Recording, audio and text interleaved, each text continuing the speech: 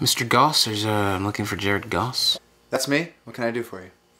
Right, well listen, Mr. Goss, my name is Brian Beckford. I am a representative of the rental company that owns this particular apartment complex. There seems to be an issue with some of your neighbors. They've been calling and texting and, yes, even tweeting. A lot of complaints towards our office.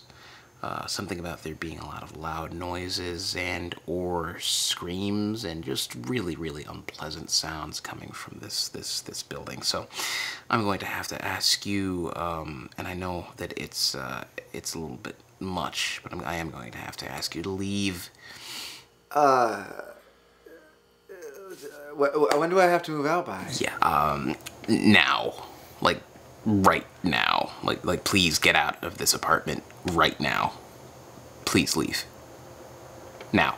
It's like midnight. How am I gonna leave right now? Right. See, that's the thing. A lot of our complaints come in at exactly this hour, to be honest with you.